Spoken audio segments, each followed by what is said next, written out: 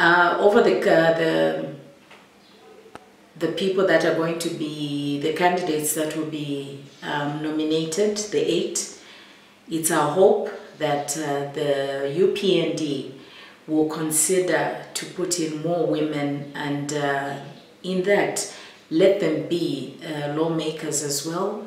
Let them be policy makers, because at the end of the day, this is now a reign where we want women to be in the forefront. Not just be in the kitchen, not just be dancing queens when there are campaigns, but being in the forefront in policy making, because we all know that when you educate a woman, then you educate the entire nation. Therefore, when you empower one woman in politics, then you've actually done that to many others. So we ask the UPND to just include a lot of women so that there's indeed a balance. And I know that they have those people, that the women that can actually bring forth a lot of goodness to the party and to the nation at large, because now it's not just the party but the nation.